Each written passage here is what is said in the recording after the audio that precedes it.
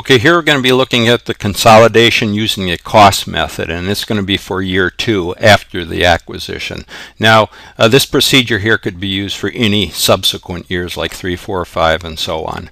And we're going to be using a consolidation worksheet. So the first thing we have to do is align our investment account here, the parent, their investment here in the subsidiary corporation, with the equity accounts here for the parent and the subsidiary. So our investment account here is sitting at 1/1 or January 1st of the first year here of the acquisition, and that is based on the fact that using the cost method, this investment here is maintained at its original cost, and in this case it was 1/1 or January 1st of X1 of the first year.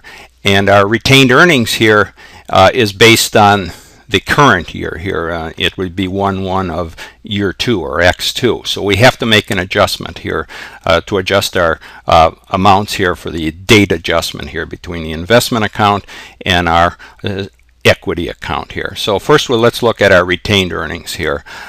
In this case it was $344,000 here for the corporation P. So looking at our retained earnings here, that's at the current year here of the January 1st of the second year or year X2, and what's included here for year 1.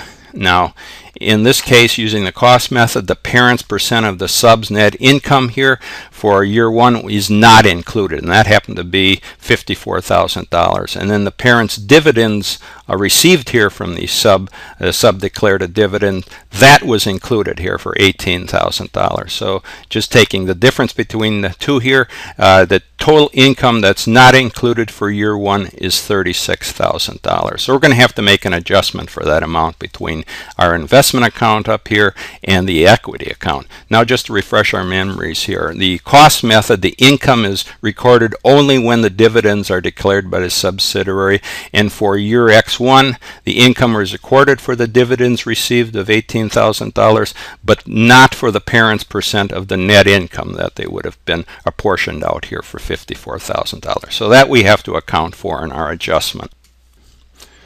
Okay, in order to get a date alignment between the investment account and the equity accounts, we're going to convert this investment account up to the January 1st of the second year, which would match the equity account here. And we're going to use a simple equity balance, and it's calculated as follows. So this is the equity conversion. We take the retained earnings of the subsidiary at the beginning of the current year, which would be January 1st of X2 or year 2, and that amount here is $180,000. And then we compare it to the retained earnings at the date of purchase, or that would be at the original costing date here, and that would be January 1st of X1 or year 1, and that's $140,000. So the difference between the two here would be the change in the sub's retained earnings of $40,000.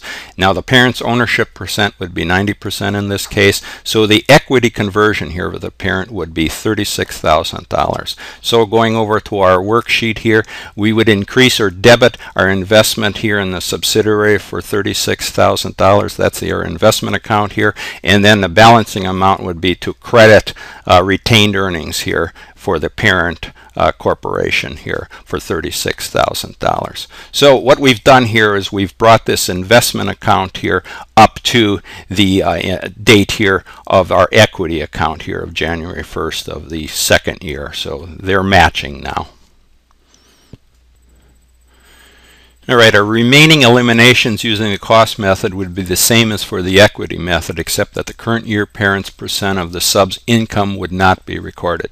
So what we have to do here is eliminate the parent's portion here of the investment in the subsidiary's equity, and then the excess of the fair value over the book value. So going down to our distribution schedule here, we have the parent's portion here at 90% of the book value of the equity, but we can't use the distribution schedules amount here for this equity account here, because the change there's been a change here in our retained earnings from year 1 to year 2. So we got to work off the worksheet here. So going over to our worksheet, the common stock here for the subsidiary, 90% of that would be $90,000, and then the retained earnings, 90% of that would be $162,000. So we debit our adjustments here for those amounts, and then the balancing amount here would be to credit the investment in the subsidiary here for $252,000.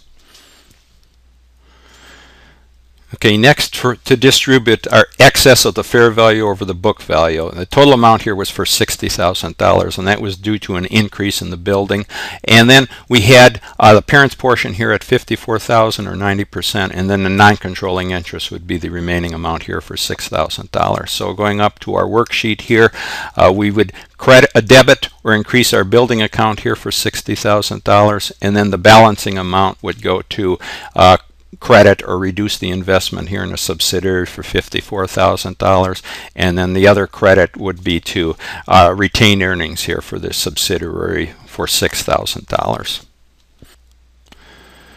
Okay, next we have to account for our amortization. Now the only thing we're amortizing here is a building, or we're depreciating a building, and we have to account for both the current year X2 here and our prior year X1. So we have to account for the current year plus all the prior years. So in this case it was $6,000 per year. So we'd go over to our building account here, and we'd credit that or reduce that here by $12,000, and that includes both the amount here for the current year and the prior year. So we got $6,000 per year times 2 years, that gives us $12,000 here.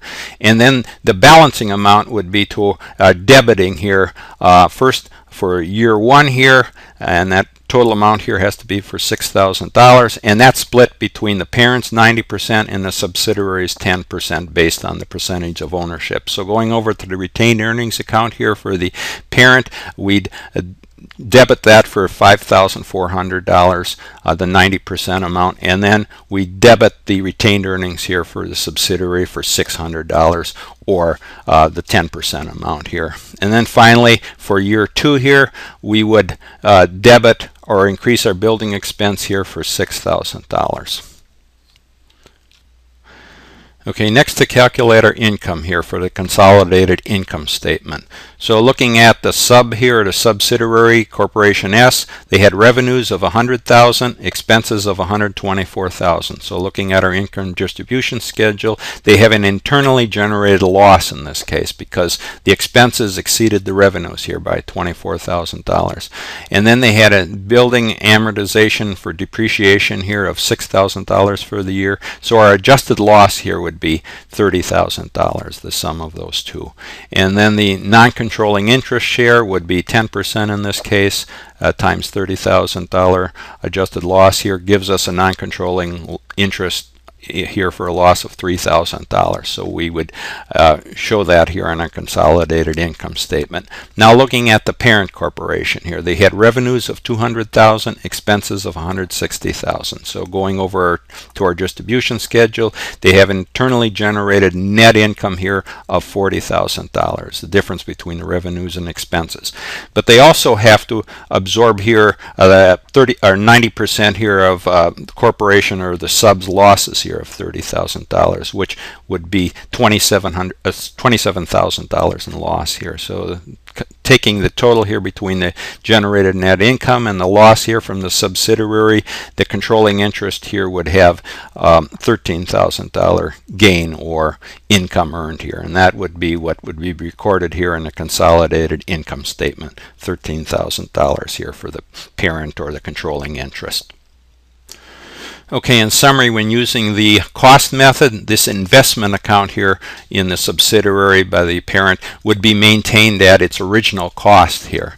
And we have to make equity conversion here to align this investment account here with the equity accounts here for the parent and the subsidiary.